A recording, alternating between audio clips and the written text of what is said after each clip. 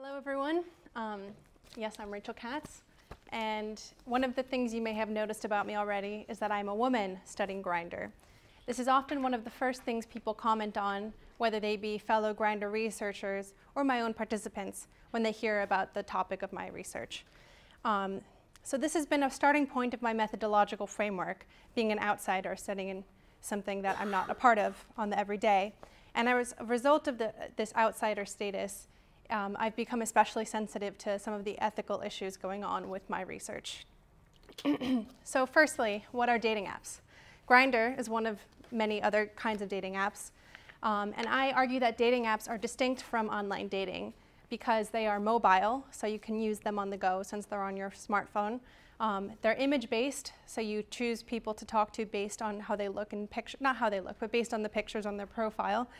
And they're location-based, so they show you who's around you based on geolocation. So these are some stats from Grindr, from their own public website. There's an active daily user count of at least 3 million people every day, and they spend an average of 54 minutes per day, which is quite a lot of time, I think. But maybe I'm just very busy, I don't know. So these stats show that Grindr is the largest all-male gay dating app in the world, and it's grown to become a big part of people's everyday lives. So if you've never seen Grindr before, you're about to. These images all come from Grindr press kit, so they're not showing any real people, or real users, I guess. I assume the models are real people. So this is the home screen. As you can see, it's a grid style, which is a little bit more old school compared to some of the sleeker, singular image things that happen on apps like Tinder. You can see from the green dots who's online right now in the moment, so the temporal aspect is part of use. And on this app, anyone can talk to anyone who's around, rather than having a matching type structure. So if you're interested in going deeper and talking to somebody, you can click on their profile, and there's just one picture allowed per profile, and then there's a little bit of information, including, if you can see down here, he's 282 feet away and online now. Again, prioritizing the immediacy of the connection and communication. And if you want to chat, that's what the chat looks like. So as you can tell from the title of my talk, not only am I studying Grindr, but I'm also studying Grindr tourism in Tel Aviv specifically. So why Tel Aviv and why not somewhere else? Well, firstly, Tel Aviv is a very popular tourist destination for all tourists, not necessarily just gay tourists. But in addition to being popular year-round for all tourists, they have Pride every year, which is very popular for international tourists. And in 2017, they had 30,000 tourists come just for Pride. So again, the tourist local interaction is a big part of everyday life for a lot of people in Tel Aviv. And some of this local tourist interaction takes place on Grindr. So therefore, the nuances of belonging to particular spaces and experiencing a foreign space or a local space, it's all negotiated on the app itself. So you can see it's great, okay, Tel Aviv, you know, it's useful for me, but I also hope that my research is useful for the people, the local people in Israel. So what you saw before was a picture of Pride in Jerusalem, and what you see here is a picture of an anti-Pride protest in Jerusalem. Sorry, Pride in Tel Aviv in the slide before. This is an anti-Pride protest in Jerusalem.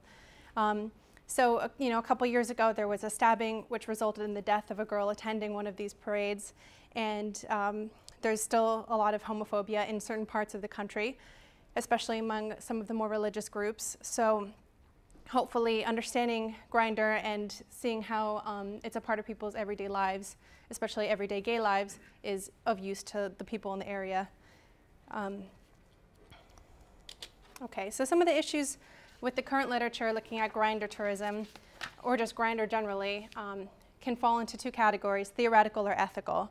So some of these theoretical issues are the fact that a lot of researchers so far have been using a community-based approach to study Grindr. So Grindr is the gay community or the global gay community, implying homogeneity and a singularity of experience, which may not necessarily be true.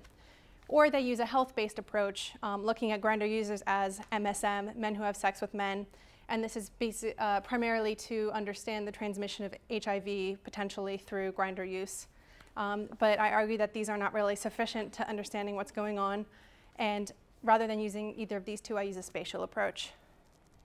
So when using a spatial approach, traditional understandings of space have fallen into categorizing things as either public or private. You may have heard of this before. But digital landscapes such as Grindr conflate, shift, and overcome these standard boundaries of public and private. So it's not really useful to consider Grindr as community-based or private or public, but rather is bounded in different regimes and norms within spatial layers. So one way this public space perspective has been used in some of the research before is taking information directly from profiles, including sometimes in certain autoethnographies, taking chats that researcher has had personally in their life without the consent of the other party and displaying that. So again, this comes from the idea that Grindr is public because anyone can go on Grindr. You can go on and see a home screen, even if you are a female researcher with an anonymous profile, if you'd like. So that's the logic going there. But we can see already there's kind of a concern because that's not really the purpose of the space of Grindr isn't really to be looked at. It's for the use for the people there. And some people say, well, it's like social media, right? It's okay to study all social media the same way. Twitter is the same as Grindr, and Grindr is the same as Facebook because you can just go on and see. And again, we can see that it's a little more complicated than that, and it's not necessarily even just private because certain aspects of Grindr are public, like the home screen, or more public, I should say, whereas certain other parts, like the chats, can be private. So a lot of the times the assumptions of the individual come into play when we kind of think about what's public and private when it comes to use of social media. And it's important to take that into consideration and perhaps even collect that information from your participants if you're studying something like this. So that was the theoretical. Now here are some of the ethical issues, although of course they kind of go together a little bit. So there are issues of the norms of identity and anonymity, especially within the context of Tel Aviv. So here we have a participant talking about looking at people on Grindr who are in the closet. And he said, obviously people who are in the closet don't want their face on there, and I can respect that. But then I expect them to send me a private message with a face. People who will not even do that, I will not speak to, I will block, I want nothing to do with because that's just creepy. And I even dated somebody who was in the closet because of a religious family, so I understand. So this quote illustrates that the norms of space in respect to the home screen anonymity, are different than what's expected in the private message. And so even if you want to be discreet and anonymous on the home screen, there's still the norms and expectations that, oh, okay, if you have this identity being in the closet, you must disclose it to me in this situation, in this other way. Otherwise, the identity shifts, and it's not someone in the closet, it's someone who's creepy, someone who is raising a red flag, potentially homophobic, and it's just hard to know what's going on there. So again, there's like a very nuanced experience of what's happening, and it's important to take all identities into consideration when we're looking at something like this. So again, these questions confront I talked about the people posting chat logs and profiles of consent. And one way to resolve this, which now is happening a little bit with Andrew Shields' skeleton profile model, where the person will take information from the dating app profile, like their little tagline, out late, want to hang or something, and their stats, like their identity and information codes from their pictures, and put it in this like standard profile that isn't actually identifying. If you want to know more about that, you can ask me the questions. But again, this comes down to the larger question, is Grindr public? And you can see that hasn't even been addressed really in the research at all. And yet there's been assumptions being made about the space, that it's a community space or that it's a public space that go uninterrogated. So this goes to the larger research question here about space. How does Grindr reconfigure spaces and spatial practices, especially within the tourism experience? Some of the sub-questions I had looked at if the space of Grindr itself is unique, and if so, in what ways, and how Grindr shapes practices of space in the physical world. So the way I decided on my methods was by looking at this question and saying, okay, well, what would an answer to this question look like? How will I know once I've found the right kind of information, and therefore which methods will tell me that kind of information? So because I'm particularly interested in discovering new or different experiences of space, I wanted to kind of capture space as it exists in people's real daily lives. And I looked beyond, direct answers to questions and kind of looked at how people talked about space. So I did a multi-method approach. I interviewed people using semi-structured sociological interviews, and I also had them complete an audio diary. Some people could opt into the audio diary, so not every participant chose to do that part. But so the semi-structured interviews were like any other interview, and the audio diary part entailed using WhatsApp audio recording to reflect on their use of Grindr that day. And I had a list of prompt questions, and I asked, where were you when you were using Grindr today? Did anything unusual happen? That kind of thing. And participants would talk for about 2 minutes, sometimes more, sometimes a lot more, about what was going on that day for a week total. And so I could kind of capture some understandings of Grindr as it was being used in real time, like on their commute or how many hours per day and the frequency, rather than just hearing about someone's reflections in the interview.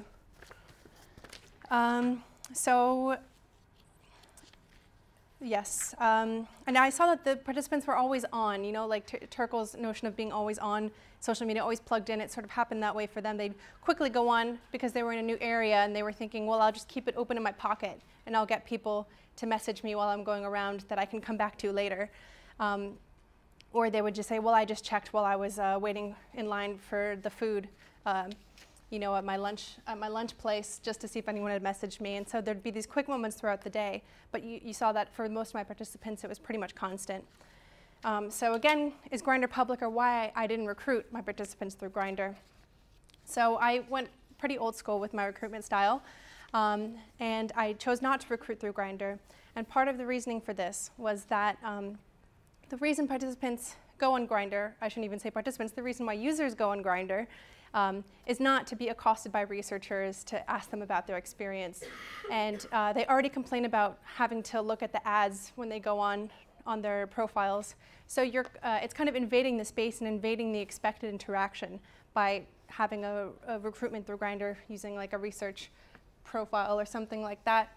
And so during one of my interviews, I had a participant who was so helpful, and he wanted me to have more participants. So he said, hey, have you thought about recruiting through Grindr? And I told him the reasoning why. Ethically, I said, you know, it's a little bit of a concern there. And I said, how would you feel if you had seen my research ad through Grindr and not the way you did? And he said, oh, you know, actually, I wouldn't really like that so much. So for me, that was really useful, that even though he had suggested I do it, he himself also was not excited about the idea of finding out about my research that way. So that kind of reinforced this idea for me. So the way I did recruit, instead of through Grindr, was using a poster.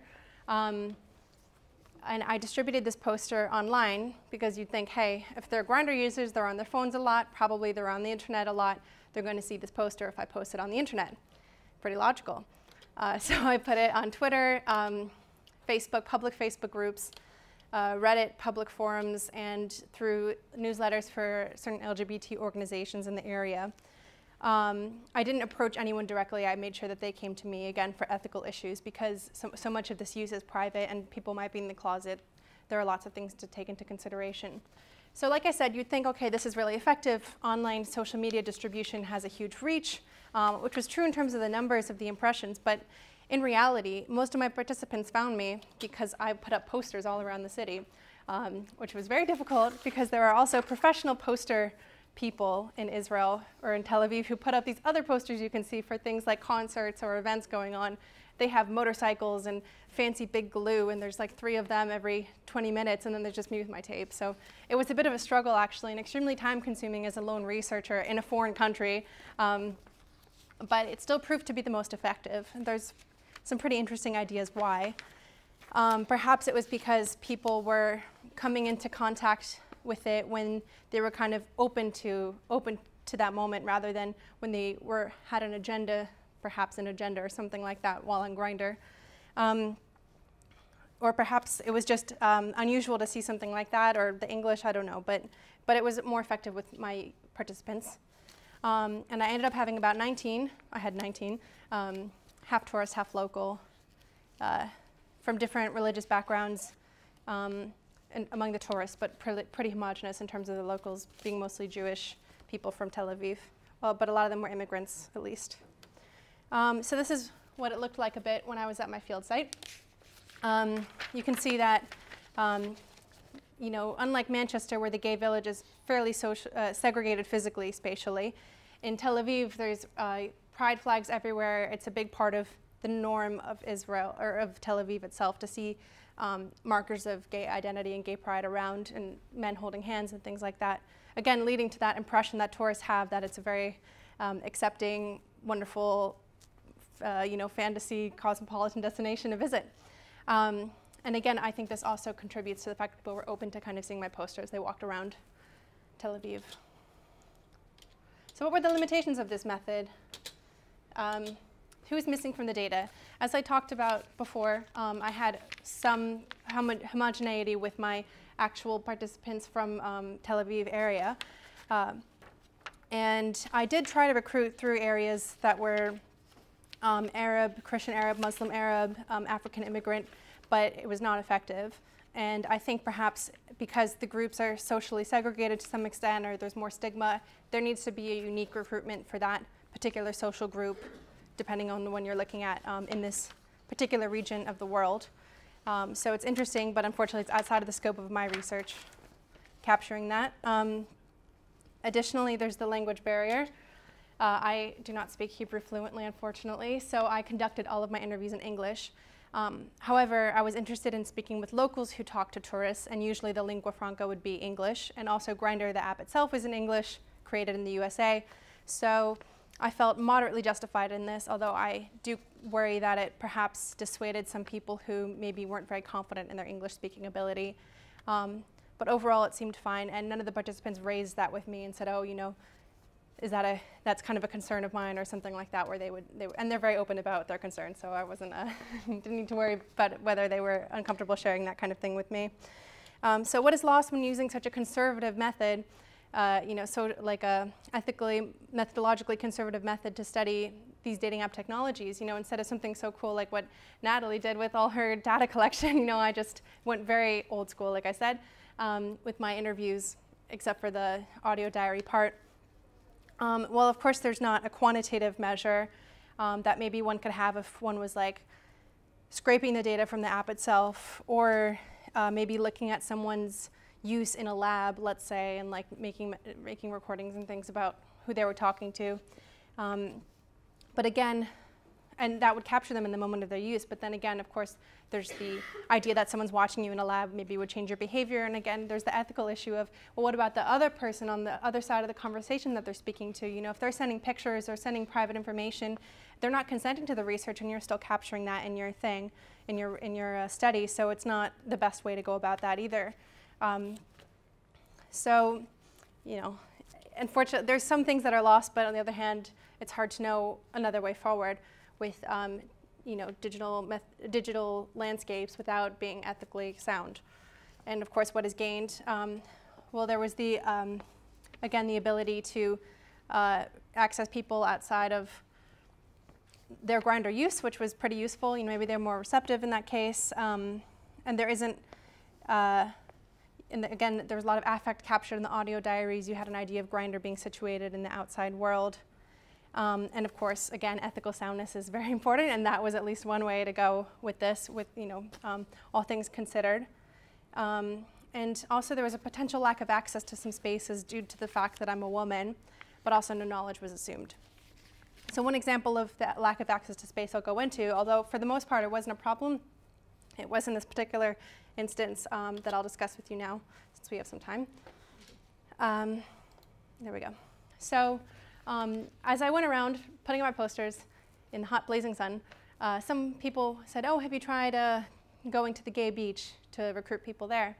So I said, oh, no, you know, let me do that. And I went to this gay beach, which I had never been to before. And it used to be a cruising spot, but now it's become very known. You know, all the tourists come, they want to go to this gay beach just because it's the gay beach, and there's, you know, rainbow, you can see rainbow cabanas here, and it's just a little bit of a, I guess, novelty among a very large stretch of beach that is pretty much the same.